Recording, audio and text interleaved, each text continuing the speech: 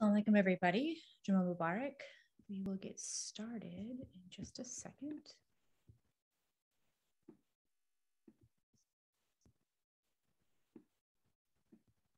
Bismillah ar-Rahman ar-Rahim. Praise belongs to Allah, and we praise Allah and we ask Allah for guidance and forgiveness. And we seek protection in Allah from the malice of our own souls and the evil of our own actions. Whomsoever Allah guides, no one can lead them astray. And whomsoever Allah makes astray, no one can lead them back to the right path. I bear witness that there is no other deity but Allah alone, having no associates. And I bear witness that Muhammad is the servant and messenger of Allah. Believers, be mindful of God, speak in a direct fashion and to good purpose. And he will put your deeds right for you and forgive you your sins. Whoever obeys God and his messenger will truly achieve a great triumph. Assalamu alaikum, my dear sisters and brothers. So earlier this week, I heard the most amazing story. And it was about a new National Geographic documentary called The Rescue. And it tells the story of 12 Thai boys and their soccer coach who were trapped in a flooded cave for 17 days. Now, you may remember this event as it happened only a few years ago in June, July of 2018. Now, I do recall following the news as the event unfolded, but I had no idea of much of the details. And so basically what had happened is that these boys and their coach had entered a cave to write their names on an inner wall and then leave immediately. While they were inside, the cave started to flood quite quickly due to some heavy downpour from the beginning of the monsoon season. And so this flash flood had caused the cave to fill very quickly with water and block the entrance. And so these boys and their coach started to move further into the cave to find a dry area and hopefully another exit. They eventually settled on a rock inside the cave, but were now 2.5 miles away from the entrance. And this 2.5 mile long path was filled with twists and turns, narrow passages, and flooded sections, completely flooded. And the water was really dark and muddy and murky. And so there was no way for them to escape, and there was no way to communicate with the outside world. These boys and their coach were stranded inside the cave for 9 days before anyone was able to make contact with them. 9 days in complete darkness with no food, nothing to keep them warm. And on top of this, the oxygen level in the cave was dropping. And on the outside, their families grieved for those 9 days, having no idea if their children were even alive. And once it was confirmed that they were indeed alive, they then were faced with the despair of not knowing if they could be brought out alive. Now, can you imagine the anguish that this brought to the parents of these boys? I'll save you the details of how they were eventually rescued after a grueling 8 days, because the story is absolutely incredible. And you should definitely look it up, read it, there's a bunch of articles, or better yet, find out where to watch the film. I think it's playing in some select theaters. So I'm listening to this interview with the two directors of the film, and the interviewer, I think it was like a Fresh Air episode on NPR, and the interviewer asks them about how the parents of these kids didn't completely lose it during the course of the 17-day ordeal. And they both responded by talking about the spiritual and faith system of this community. This occurred in a northern part of Thailand. They said that a monk had come to visit the families, which, according to them, brought the families hope. And inside the cave, the coach had led the boys in meditation rituals. In fact, when a diver finally found the boys and the coach, he found them in a state of meditation. Now, I was taken quite aback when one of the filmmakers said, quote, "Who's to say that it wasn't like the parents' prayers that actually saved the children? When all hope was lost, they still found a place to pray," end quote. So subhanAllah, hope and prayer could have been the factors that saved these boys and their coach. And it's hope that I want to talk about with you all today. And of course, what I'm about to say is a reminder for me first and foremost, but may you also find some benefit in this reminder. So I came across an article about the Islamic understanding and importance of hope, and I'll share a few elements from that article.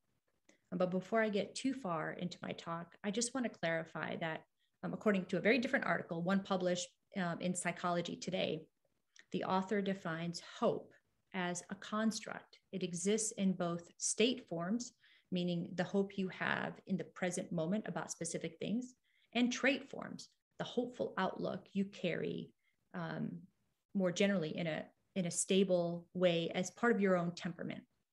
And so my aim today is to highlight ways in which we can increase both forms in our lives by seeking guidance in the teachings of Islam. So back to the first article. The author of this article makes a claim that there are certain deeds that should never be neglected, which affect the heart permanently. Yet some of us, possibly due to weakness in faith, we may be careless and not perform them regularly.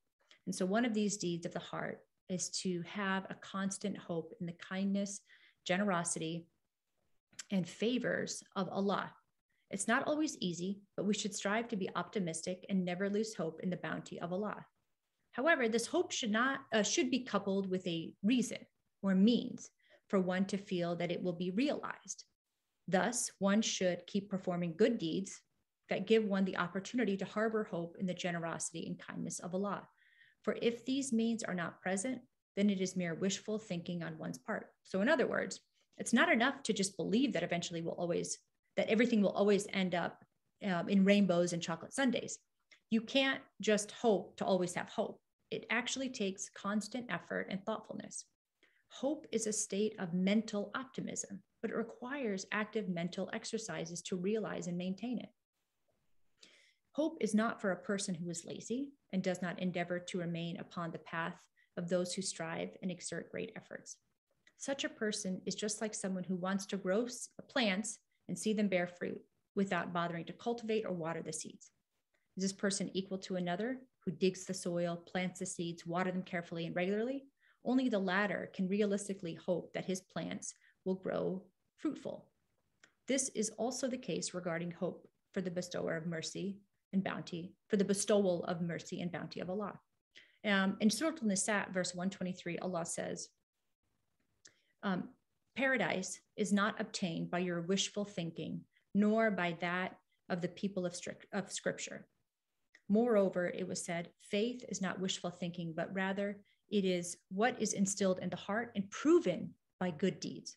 So hope is necessary for those who are heading towards Allah, because if a devout worshiper loses hope, then they are headed for ruin. A sincere Muslim hopes that Allah will forgive their sins and that Allah will enable them to rectify a fault in themselves. They hope that Allah accepts their good deeds and hopes to draw closer to Allah. Thus, hope is one of the most important means that one must possess in order to continue their journey towards Allah with steadfastness, especially as we are so very aware of all the trials and tribulations in the world we now live in. Hope is a means of steadfastness. It is the complete opposite of despair. And to feel despair is to give up on the mercy of Allah, the Almighty, which is a sin in of itself. As Allah says in the Quran, in the Quran, in Surah Yusuf, verse 87, quote, and do not lose hope in the mercy of Allah, for no one loses hope in Allah's mercy except those with no faith. This was the advice of Prophet Yaqub, may Allah exalt his mention, to his sons. So how does one achieve hope? By remembering the favors of Allah on you, by remembering the promise of great rewards from Allah, and remembering his generosity and kindness towards his creation, especially when we do not even ask for them and at times are unworthy of receiving them. By remembering the bounties of Allah with regards to one's faith, body, and life in general.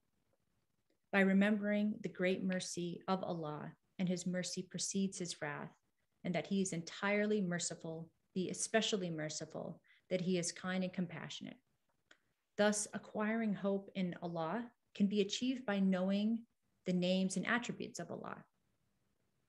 So let us take these elements with us to our prayers, to our meditations, and our dhikrs, so that they stay with us throughout the day. We all carry moments of optimism and pessimism in our personalities, but maybe through these exercises, we are able to decrease the moments of pessimism and replace it with more moments of optimism. These are just a few ways to improve our mental health so that we can be better versions of ourselves. It's through the remembrance of Allah and the doing of good deeds that we can bring peace to our heart. Now, going back to the story of the Thai boys, it was through prayer and having hope in the power of the Almighty that allowed everyone to remain calm and collected. They channeled their despair in a very dire situation into hope that Allah was the one in control and the one who could bring the boys home safely. Turning to God when we have no control in a situation can be a very powerful thing. But how much more powerful can it be when we turn to God when we feel we do have control of a situation or outcome? You're driving your car, it's the middle of the day, weather is good, traffic is light. Are you in control of arriving home safely? Do we remember to have hope in Allah when we arrive safely, that we will arrive safely? Maybe that thought doesn't even cross your mind. Or you've got a project for work or a khutbah to write. You've got all the materials lined up and you have a plan of action. Are you confident that you will finish it on time? Or do you also have hope that Allah will guide you in success?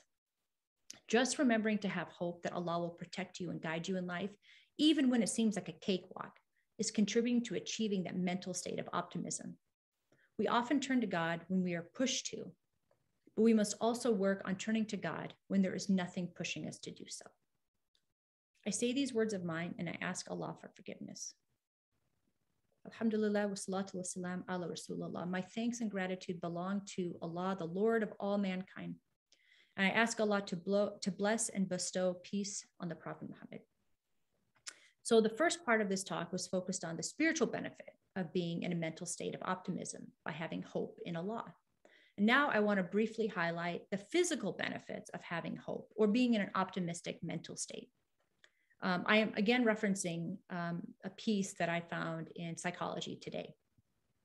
So, did you know that hope can reduce physical pain? Several studies have shown that those who have higher dispositional or trait hope have lower perceptions of pain. This could be in part because people with higher hope are less likely to catastrophize about pain, which in turn diminishes its mental hold on them. And when pain seems less powerful cognitively, it takes up less of your attention, allowing you to view it as less debilitating. The perception of pain is a classic example of a process that seems objective and physiological, but instead has much more to do with our emotional and cognitive interpretation. Being hopeful may also boost circulation and respiration. Hope, optimism, and a positive outlook in general have been associated with protection against chronic illness. This may be in part because the absence of depression or chronic negative emotions is important in its own right. We know that those can be detrimental to overall health. It could also be that people who are more hopeful and optimistic are more likely to engage in positive health behaviors and take better care of themselves. That said, it is still strongly suggested that hope in and of itself has a positive effect on physiological processes like circulation and respiration, most likely because of its stress reduction properties, which in turn help keep the nervous system from being overtaxed. Optimism improves cardiovascular health. The data is convincing. Optimism is good for your health.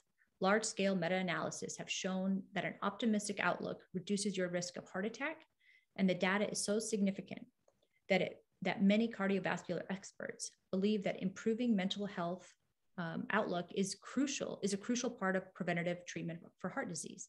The connection should not be considered surprising, given that the stress response, a direct link between emotional health and physical health, plays such an important role in long-term healthcare.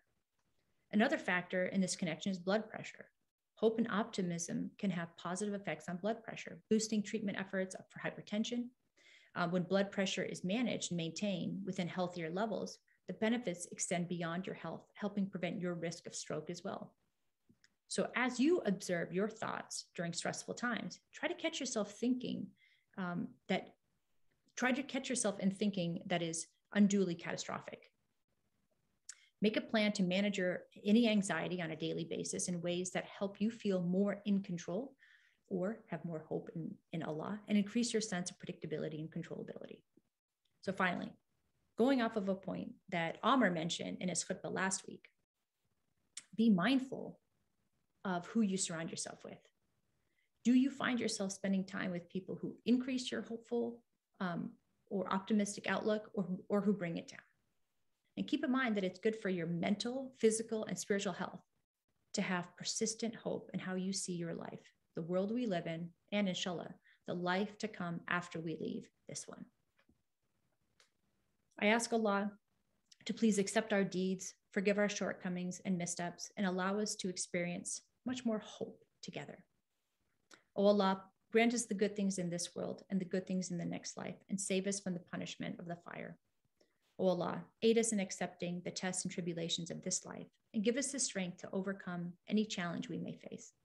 O Allah, we hope for your mercy. Do not leave us to ourselves for even a blinking of an eye. Correct each of our affairs for us. There is none worthy of worship but you. And if I have said anything of truth, that is from Allah alone, and my gratitude goes to Allah. And if I have said anything not of truth, then that was from my own ego, and I ask forgiveness for my transgression. Ameen.